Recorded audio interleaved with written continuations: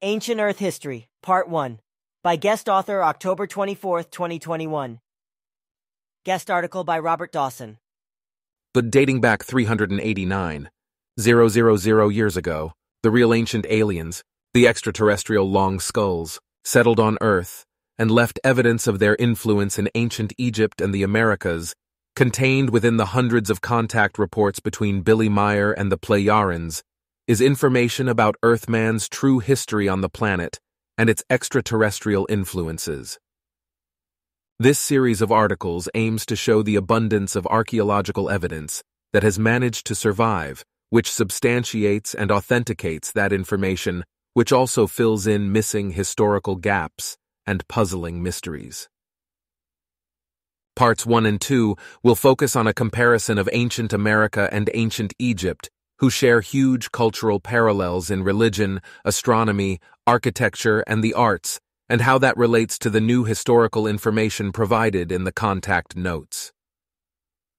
From Contact Report 710.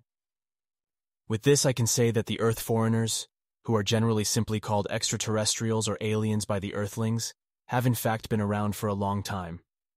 They stayed here and worked in many ways, as did their distant descendants, but they have also been active on Earth for centuries and millennia up to the present day, flying around and in and out of the Earth, and are observed again and again around the world by the Earthlings, whereby the American continent is of particular importance in this respect.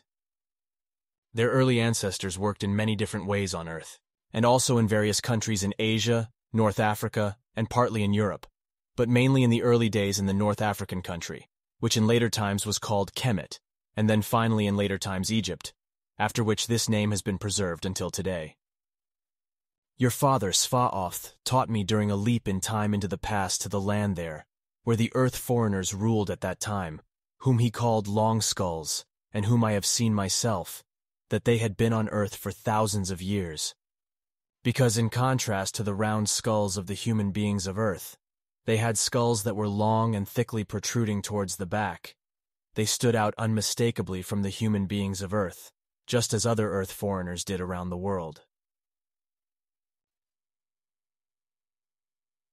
Both Egyptians and ancient Americans have archaeological and cultural evidence of long skulls. Akhenaten with his wife, Nefertiti, and 3 of their daughters under the solar disk of Aten, New Kingdom, 18th dynasty, around 1345 BC Tri. And limestone, height 32. 5 centimeters, width 39 centimeters, Neues Museum Berlin, Egyptian Museum and Papyrus Collection, altar fragment.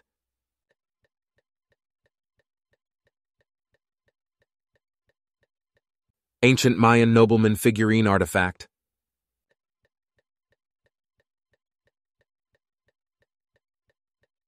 A bust of Egyptian princess from El Amarna, Egypt, Amarna period, 1365 to 1347 BC.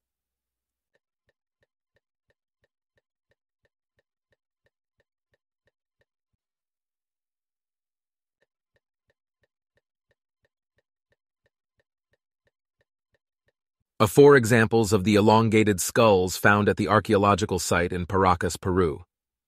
The DNA fragments studied indicate that they are a different human-type creature, far removed from Homo sapiens, Neanderthals, and Denisovans.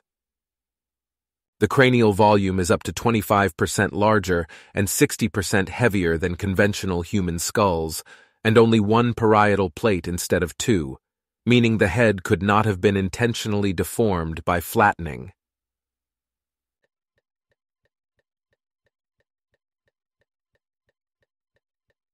Excerpt from Contact Report 721.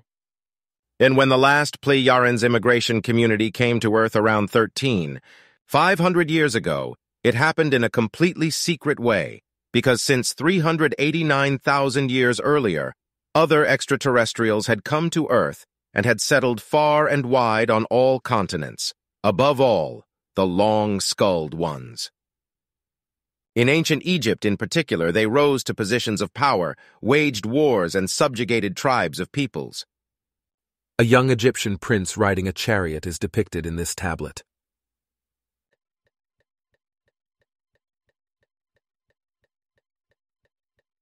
two young Egyptian women.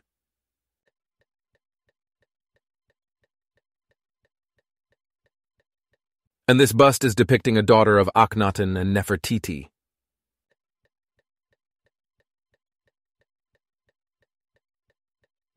The small figures in this scene with long skulls have been restored to the original positions they had been found in at La Venta, Tabasco. There is no definite answer for what this scene is enacting.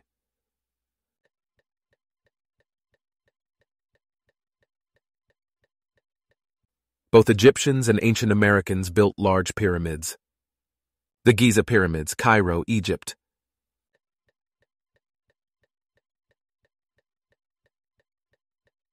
And the pyramids of the city of Teotihuacan, located 30 miles, 50 kilometers, northeast of modern-day Mexico City.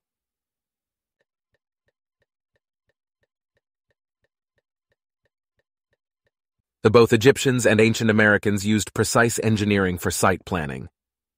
A site plan of the Giza Plateau. The three pyramids are precisely aligned at the corners. The largest of the three pyramids, the Great Pyramid, is positioned in the middle.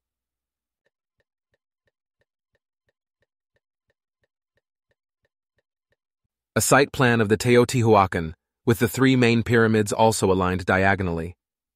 The largest of the three pyramids, Pyramid of the Sun, is also positioned in the middle.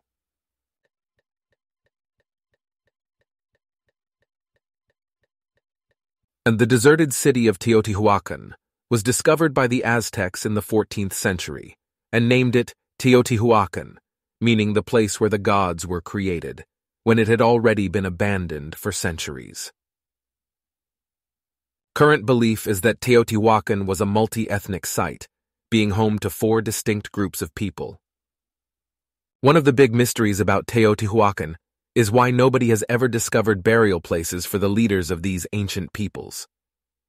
Perhaps the obvious location for a tomb would be inside the pyramids as per the Egyptians, but the 2 major pyramids at Teotihuacan are sealed off with no entrances. Both Egyptians and ancient Americans used a 365-day calendar. The ancient Egyptian calendar was a solar calendar with a 365-day year. The year consisted of 3 seasons of 120 days. Each season was 4 months of 30 days.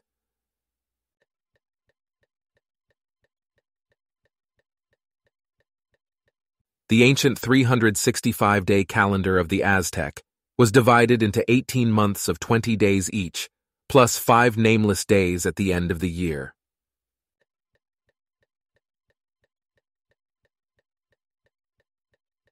And both Egyptians and ancient Americans shared common artistic motifs. The goddess Isis, mural from the Room of Beauties, tomb of Seti Was.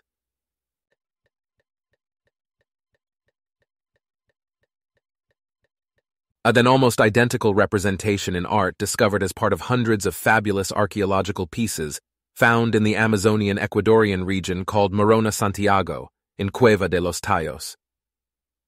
Dating back to an unknown time, many of them made of gold, often masterfully carved with archaic hieroglyphs that, to date, no one has been able to decipher.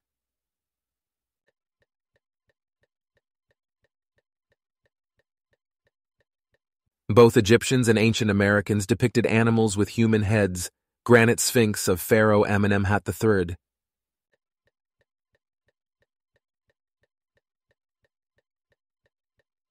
Mexico's earliest civilization, the Olmecs, echo Egypt's finest sculptures with jaguar man, having the body of a jaguar and head of a human.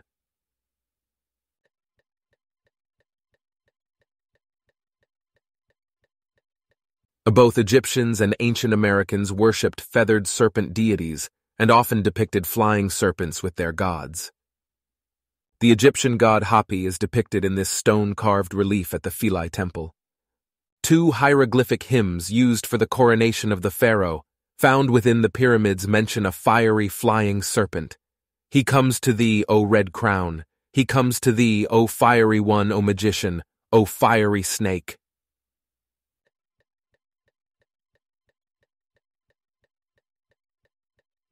And this stone carving is known as La Venta Stele 19. La Venta is an ancient archaeological site that belonged to the ancient Olmec civilization. The Olmecs were one of the first civilizations to develop in the Americas.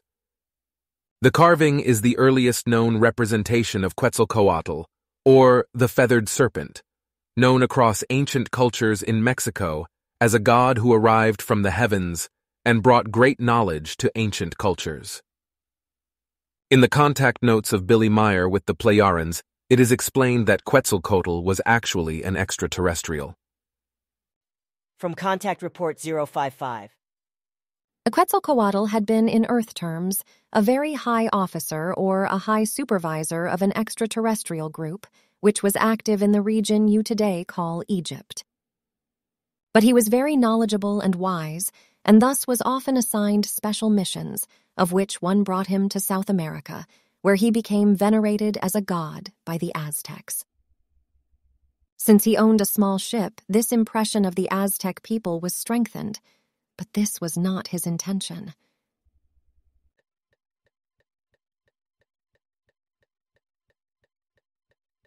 And an Olmec deity is portrayed in this sculpture piece, Museo Nacional de Antropología.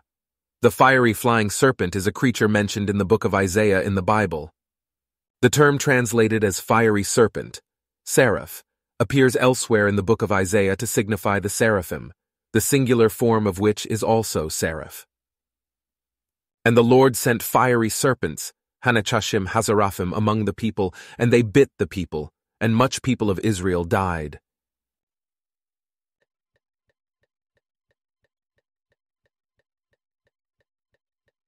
Olmec relic found in Veracruz.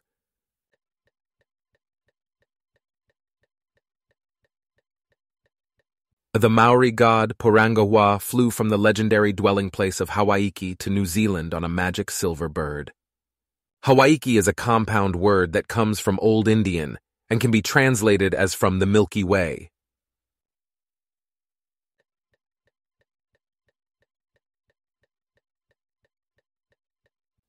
A pre-Mayan artifact.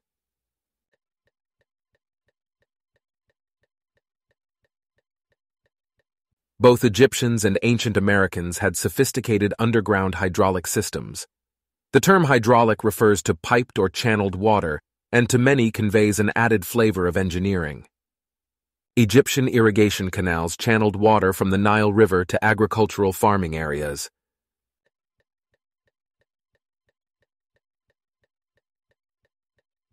And in the Nazca region of Peru, carefully constructed, spiraling holes forming lines across the landscape when viewed from high above are known as puquios, and their origin has long been a puzzle. The puquios were a sophisticated hydraulic system constructed to retrieve water from underground aquifers, says Rosa Lasaponara of the Institute of Methodologies for Environmental Analysis in Italy. Exploiting an inexhaustible water supply throughout the year, the puquio system contributed to an intensive agriculture of the valleys in one of the most arid places in the world.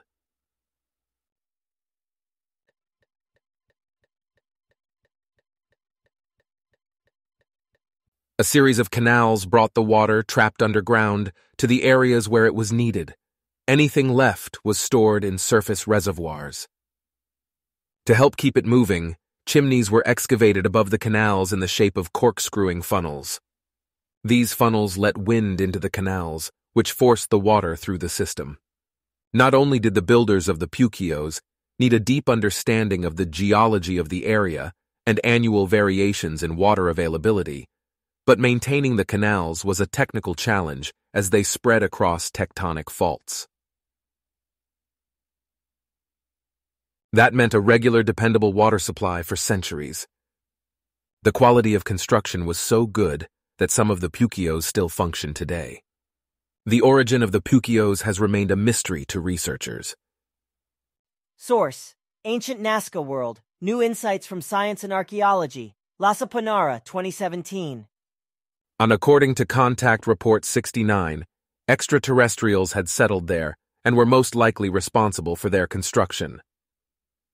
Similar events took place in the areas you call Pisco, Nazca, and Sacsayhuaman, because the same giants had settled there. Thus, many statues and other structures were created. Article by Robert Dawson.